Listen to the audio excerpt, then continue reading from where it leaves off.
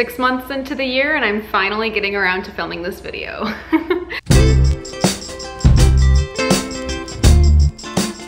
Welcome back. As you can tell from the title, I want to talk about things that I would do differently if I started an OnlyFans account in 2023 rather than when I started one back in 2020. It's been 3 years now, a lot has changed. I've learned a lot from both experience, trial and error, and just being on the platform for over 3 years. So I figured this would be a good time to look back, reflect, and see if there's anything I would do differently that I would also recommend you do if you start an OnlyFans in 2023, because not only has a lot shifted for me as the creator, but again, the platform itself has changed a lot. I think there's so much more that you can do on OnlyFans these days, so let's talk about it. If you're new, my name is Makayla, and back in January 2020, I created an OnlyFans account having no idea how much it would truly change my life, but by doing so, it really helped my YouTube channel take off. It got me out of student debt in general, and helped me eventually buy this house. And I know that I have not only OnlyFans, but also YouTube and you to thank for all of that. I've documented pretty much the entire journey from that very first night of creating an account to everything in between up until today. So I'm going to link that playlist down below if you recently found this video or my channel. I have 3 years of OnlyFans videos, advice, content, how to file OnlyFans taxes,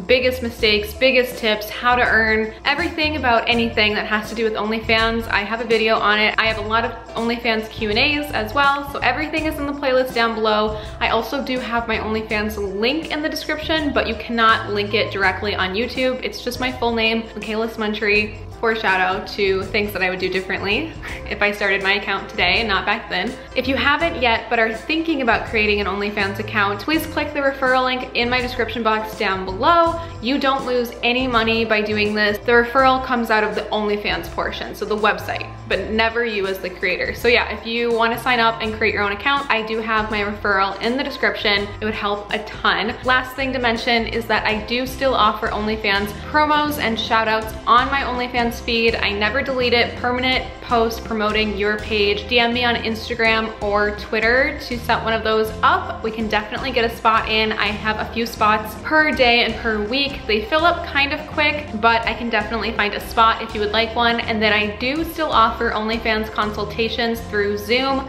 30 minutes one-on-one consultation, questions, anything you want to talk, or just would like more one-on-one help with your page. I set those up as well, so shoot me a message on Instagram or Twitter and we can get that going. I think that is all I need to mention at the beginning of this video. I'm sorry for the big to-do list, but I just want to make sure that I mentioned everything in case you are a newer viewer. I made a list on my phone. I've kind of been brainstorming things since the start of this new year, because this is a video that I have been wanting to make since the beginning of this year, 2023, but I do have a list on my phone of things I would do differently starting an OnlyFans in 2023, 3 years later. So I'm just gonna go down the list and talk about kind of what I would or wouldn't recommend as a newer creator, or what I would personally just do different had I started now and not back then, because the internet is a very different place than pre-pandemic, and it's crazy that I even started before COVID was a thing, but looking back, it definitely saved my butt. It would have put me in a very different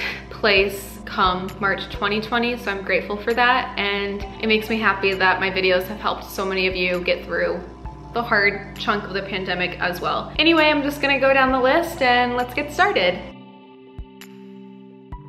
So the first thing on my list would be, I would have started yesterday, not today. You will always regret not starting sooner. If you've been thinking about this and you keep kind of pushing it off, or it's just an idea, or even if you have the regret of, oh, I wish I started an OnlyFans a year ago, 2 years ago, last month, you will always wish that you started sooner. Even with me starting in January of 2020, part of me still wishes I had done it sooner because of how much it helped me when I was really struggling at the time to pay bills and just get out of debt in my young 20s, especially once you start making income. That being said though, never feel like it's too late, because I feel like we tend to have those negative thoughts in our heads of, oh, I should have started sooner, or it's too late for me to be successful. It's never too late, and as soon as you start, you will wish that you started sooner, but it's never too late, so definitely sign up today, because tomorrow you're going to be really happy that your past self set you up for success. That being said, If you've been thinking about this for a while, definitely sign up using my referral link down below. It's also in the comments. You don't even have to really use it if you don't want to, but just creating the account itself is a big step. The next thing on my list of what I would do differently if I started in OnlyFans in 2023 is I would have used a fake identity. So back in 2020, I had just listened to a podcast before I started my OnlyFans from an influencer that regretted not using her full name on different social media platforms because she stemmed from the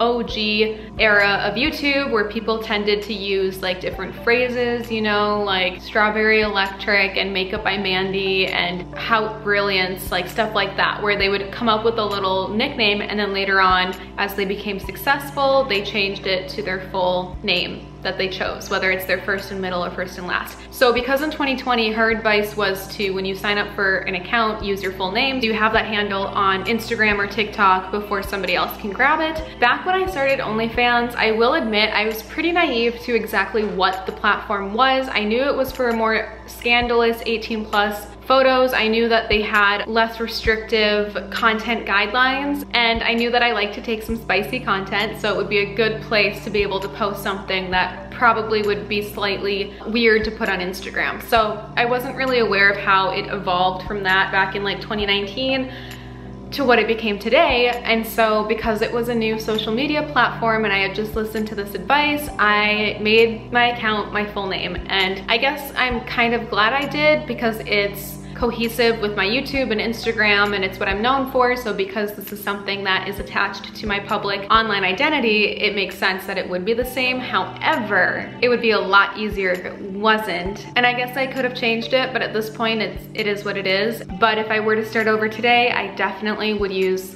a stage name, alias, fake name, nickname, whatever it is. I probably would do something easier to spell, short and sweet, you know, like it's something easy to remember if somebody sees something online and wants to look it up later, because my name is hard to remember, my name is hard to spell, therefore it's harder to find the OnlyFans. So that would be another piece of advice, is something easy to spell and easy to find and remember. Going off of that, the next thing on my list of what I would do differently is I would set up completely different accounts. So like I just mentioned, it's all cohesive with my other social media platforms, but if I were to start completely over, I think I would do it the way that I've been recommending other people through these videos to do it, and that is, you know, create that nickname, stage name, and then create pages or profiles on Instagram and Twitter and Reddit, TikTok, separate accounts, so that if anything happens, you don't lose your main Instagram account, you don't lose your TikTok, because you can be banned. Some platforms are not the friendliest with OnlyFans content. I mentioned OnlyFans briefly in a TikTok once. I didn't show anything.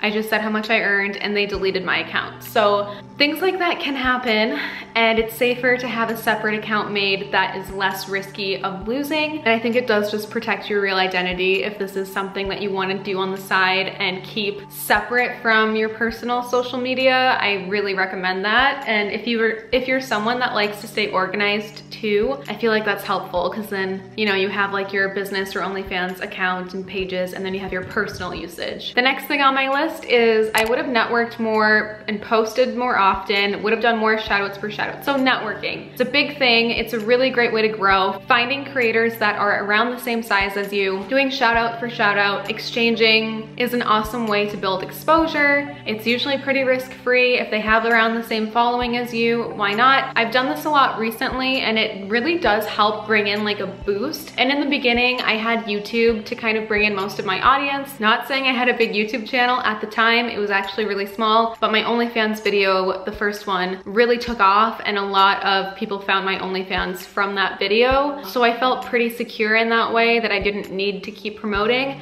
but I wouldn't have gotten too comfortable. I definitely should have pushed myself more. And now, I mean, OnlyFans is such an oversaturated platform as it is, that the networking opportunities or other creators that I could have become friends with, like, they're there, and I do have some, but I feel like I probably wanted to push myself to, you know, put myself out there more and try to make more friends and network and know more about the community, I guess, because networking will really help on a platform like this. I guess I just got a little comfortable. Oh, the next thing on my list of things that I would do differently is tags. I think this is new, where you can actually start putting tags into your OnlyFans posts, hashtags, tagging other accounts. The website isn't really set up for people to explore and discover new pages. Like if somebody doesn't have your link, or if you're not a public friend with somebody on your OnlyFans page, it can be hard to find your page. The ability to tag other creators now has been super helpful. The ability to add in all of these extra like algorithmic options of tagging really helps, especially like even on Instagram, TikTok, Twitter, Reddit. Utilize hashtags. I know that a lot of people say hashtags are dead and that they don't really help your post. What are you trying to achieve though? Because with OnlyFans, they do help. And you know, hashtag OF, hashtag OnlyFans. I mean, I guess Twitter is kind of like, since Elon Musk, it still helps a lot. The next thing on my list, I guess I did touch upon briefly, and that is that I wouldn't get too comfortable because nothing lasts forever. I'm 3 years in now, and I'm not sure if the video came out yet. I just filmed a video on comparing my OnlyFans earnings from the first year, the second year, and the third year, kind of seeing like if it's still a stable source of income and if it's worth it. I'm 3 years in now, and my monthly income on the platform is very different than what it was when I first started. You will definitely go through waves on OnlyFans earning money because so much of it can be inconsistent. Some months you might get a boost of a lot of new subscribers or people buying your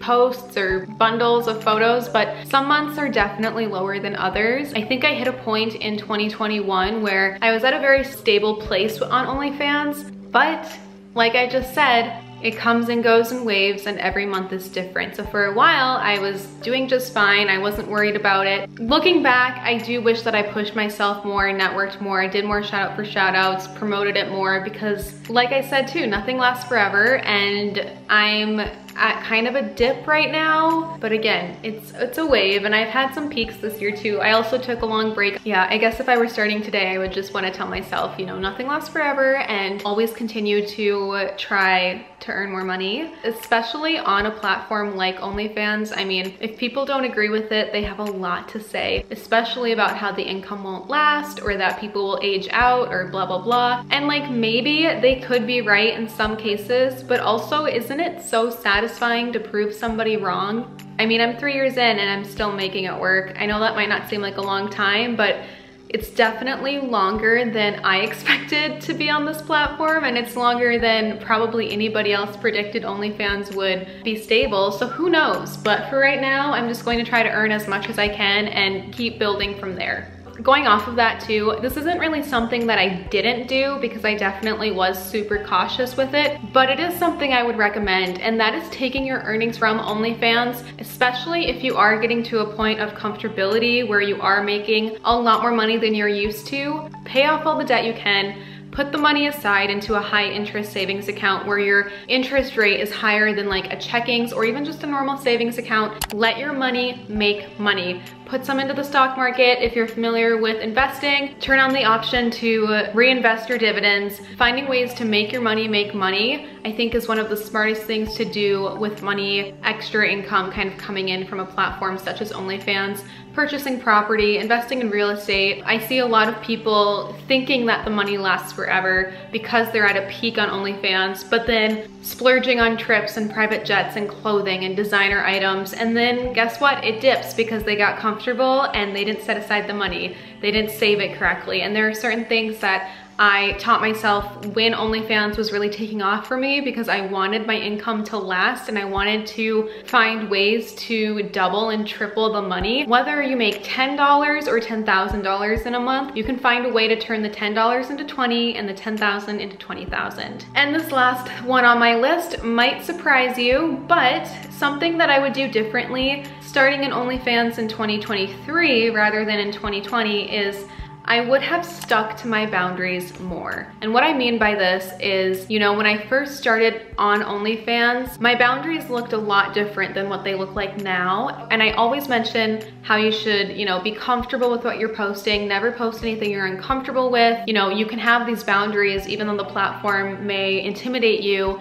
and everyone has their own boundaries, but as long as you know what yours are and what you're comfortable with, then like no harm there, you know? And what's really interesting is the longer I've been on the platform, the wider my boundaries have expanded. But at the end of the day, I also don't have any regrets. I think you just kind of get to a point where you're like numb to all the content out there, that nothing like phases you anymore. Definitely remind yourself what your boundaries are and be aware that, you know, you should always feel comfortable with what you are doing online. And that goes beyond OnlyFans. But that is my list of things that I would do differently starting in OnlyFans today rather than in 2020. Definitely let me know what's on your list if you're also an OnlyFans creator and there's things that you would do differently. I would love to hear them. Comment down below. I'm surprised I forgot to say this earlier, but you are always more than welcomed to promote your OnlyFans in the comment section of any OnlyFans video of mine, so feel free to give yourself a nice plug down below. But yeah, let me know if you thought of any more that you would add to your list. Again, if you want to set up a promo, consultation, or even just sign up for OnlyFans, everything is linked down below. But thank you so much for watching. Please subscribe for more OnlyFans content. I also do chat about OnlyFans on my Instagram too, so follow me there. It's usually on my stories, and that's where you'll find more info on like promos and all of that. Please subscribe for more OnlyFans videos, and I'll see you real soon with my next video. Bye!